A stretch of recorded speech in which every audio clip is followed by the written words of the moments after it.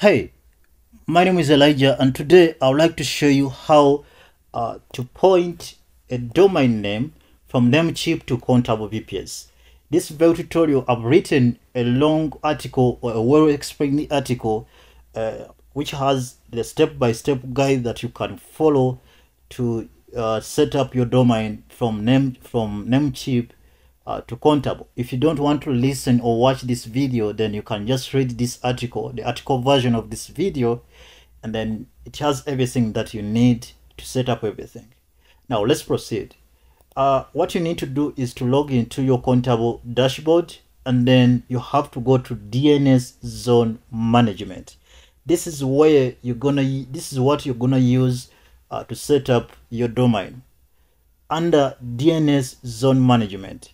And then what you need to do is to go back to your Namecheap account and then find the target domain that you want to use. So in this example, we're gonna use TempSprout. It's one of my domains, tempsprout.com, and then you copy TempSprout, and then you go to Contabo, and then you type in or paste the domain that you want to use. And then the next step is target IP address. Target IP address, this means that you have to target the IP address of the server on which you want to host your application, or you are trying to host your application. Now in this example, I only have one IP address, but for your case you may have several IP addresses, meaning that you have so many servers. So you have to make sure you select the right IP address for the server you want to use. Now once you select the IP address from the drop down, then you have to create zone. Okay, so when you create a zone, Contabo will automatically create for you a couple of records that you need to use for your server. Now as you can see, we have the A record, the WW record. We have another A record targeting the IP address. We have the mail. They assume that you're gonna run a mail server, so they've added for you the mail.tempsprout.com. So they assume that you're gonna use a mail server on your application, so they will automatically add for you a couple of records or DNS records that you need to get your domain up and running for your application. Now after the DNS zone has been created for you, the next step is to add the Contabo name servers inside Namecheap. The Contabo name servers are actually located, they are found in the same DNS zone file.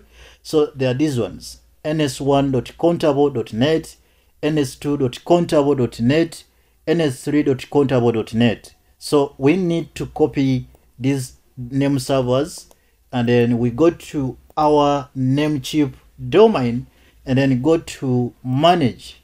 So we click on manage, and then we have to scroll a little bit down. We have to scroll. I already had some couple of domain. I had some custom name servers there. I was using this domain, but I stopped using it.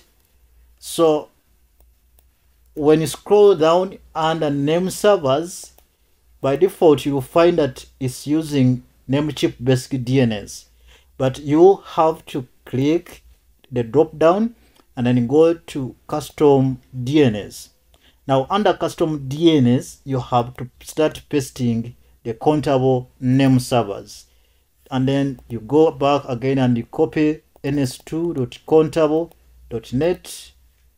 so you paste, and then you go for the last one, which is ns3.contabo.net. you paste this one.